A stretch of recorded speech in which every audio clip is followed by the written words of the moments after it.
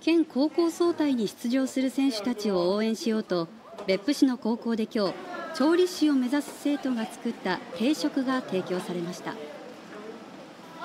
3年生はその総体が最後だから、そこに向けて頑張ってほしいと思います。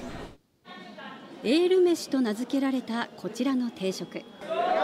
別府溝部学園高校食物科の2年生が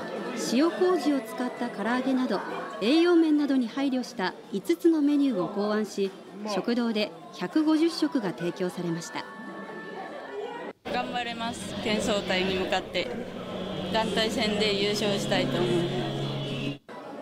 県高校総体は一部の競技がすでに始まっていて、総合開会式は来月2日に行われます。